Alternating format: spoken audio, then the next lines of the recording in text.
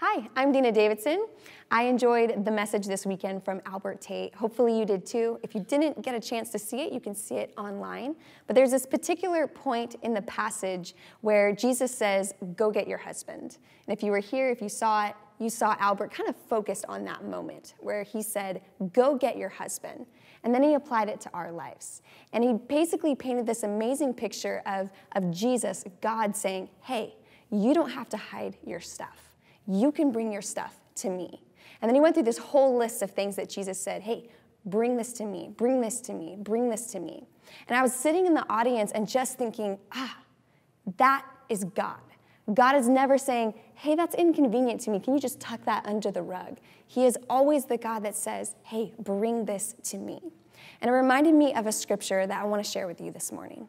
Hebrews 4:16 says, let us then with confidence draw near to the throne of grace that we may receive mercy and find grace to help in time of need.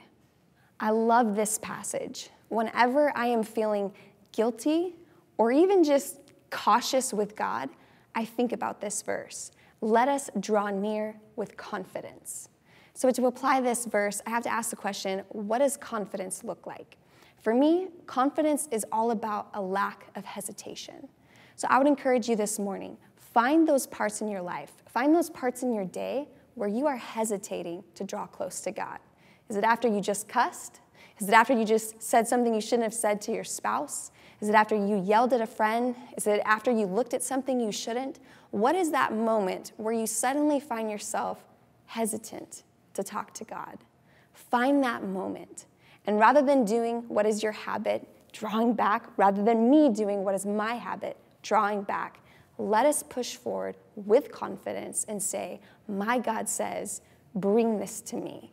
That's our God. Hope that encourages you this morning.